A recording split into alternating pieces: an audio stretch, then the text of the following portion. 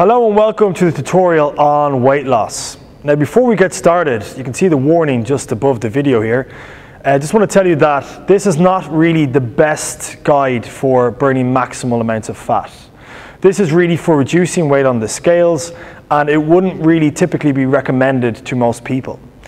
This would really suit either someone looking to drop weight for, let's just say, a fight, to get into a certain weight category, or maybe for a woman who really just doesn't want to build any more muscle tone. You are sacrificing building your metabolism in this section. Okay, now you should just follow the underground workouts as they're presented to you. Even though it won't show much of a shift on the scales, you are burning maximum amounts of body fat, but you're just replacing it with a little bit of muscle. And remember that your metabolism is all about your ratio of muscle mass. So you want as much muscle as possible. So if you are doing the underground workout and you are concerned that you're not losing weight, just look at your actual physique. Are you actually becoming slimmer in appearance? Are you toning up? That is the most important thing. Don't be concerned about your weight on the scales. Nobody is going to walk up behind you and pick you up and shake you around and see how much you weigh. Okay? It's all about being toned and strong. This is really just for people who want to see reduction on the scales because they need it. Okay? So to generally get in shape, I would say disregard this entire section, and really, that's what the underground is all about. Maximal fat burning anyway. Get into shape as much as possible. Okay, so the following few video clips will be with Daniella Moyles, highlighting ways to take emphasis off muscle building and to focus purely on losing weight on the scales. How's it going, everybody? This is strategy number 1 for weight loss here in the underground tutorial. Okay, so we're here with Daniella Moyles. Just for the purpose of this strategy, I'm just going to get you to do a clean and press. So banging away there.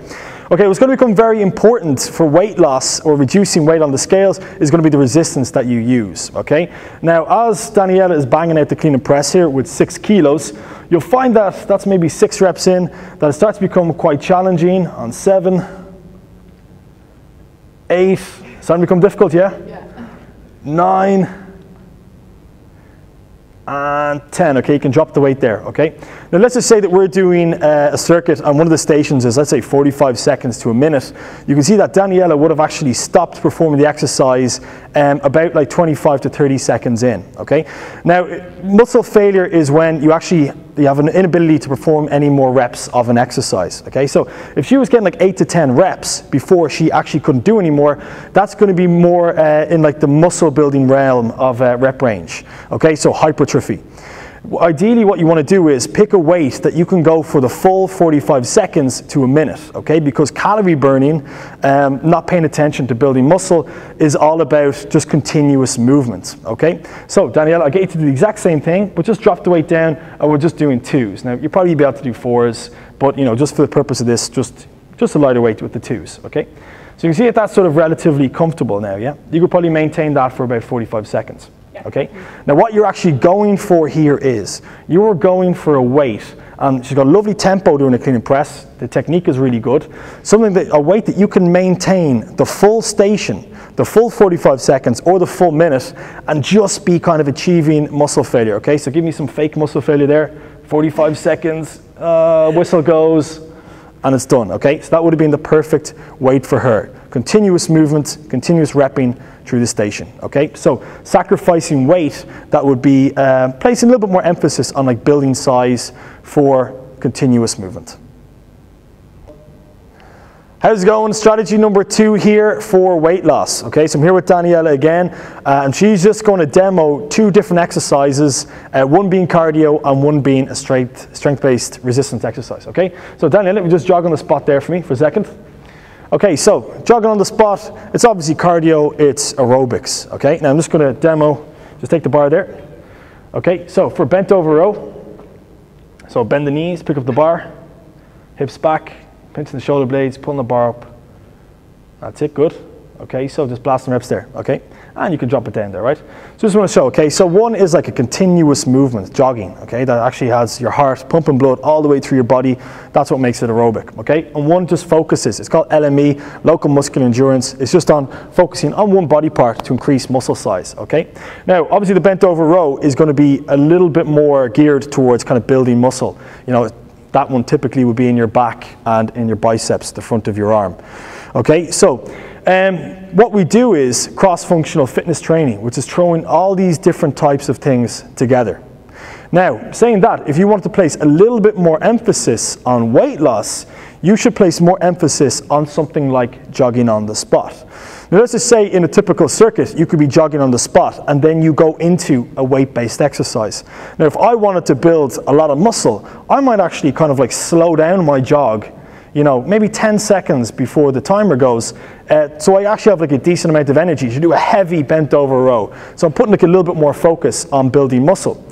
But let's just say Daniella was like focused more on weight loss. What she could do is just, you know, she wouldn't follow the same system. She'd just kind of run and do like, put maximum output into the cardio phase. And then just go in and then, you know, you're a little bit out of breath, you're fatigued, you're not going to be able to lift as heavy as someone looking to build muscle or strength. Yeah, and that's pretty much it. So placing a lot more emphasis on the cardio type exercises. If you're kind of stuck on what cardio exercises are, you can really just kind of ask us and we'll tell you kind of where to place the emphasis. Okay, third and final strategy for weight loss. So Daniella again, this is all about transition from exercise into exercise. Now, as we said, you know, in strategy number 2, continuous movement is very important to fat burning. Okay, so it's a lot of small movements that actually burn fat. It's like less big movements that's going to be burning more carbohydrates and building muscle. Okay, so we're just going to demo a bad transition from one exercise into next, doing circuits. Okay, so let's just take a plank. We'll do a plank for exercise A. Okay, so nice plank position there. Okay, whistle goes. So nice and lazy, taking your time, shaking out the legs, unnecessary. Okay, so about 10 to 15 seconds and the exercise was right next door. Okay, so if you have a 45-second, you can drop it down there, sorry.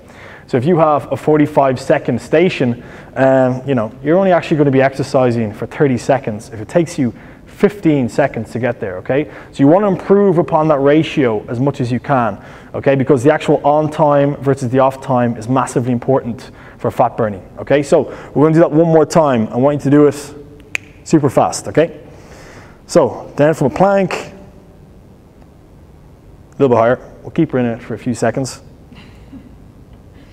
A few more seconds, okay? It goes, quick transition.